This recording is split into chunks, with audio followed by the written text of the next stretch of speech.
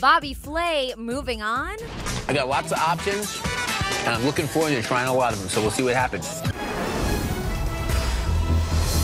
Coming up, I try to do a little matchmaking. The celebrity chef split from wife Stephanie March last year after 10 years of marriage, and things turned nasty. There were rumors Flay cheated during the marriage. Someone even flew a banner that read "Cheater" over his Hollywood Walk of Fame star ceremony, and the pair were reportedly disputing how much money March should get in the breakup. They reached a settlement in July.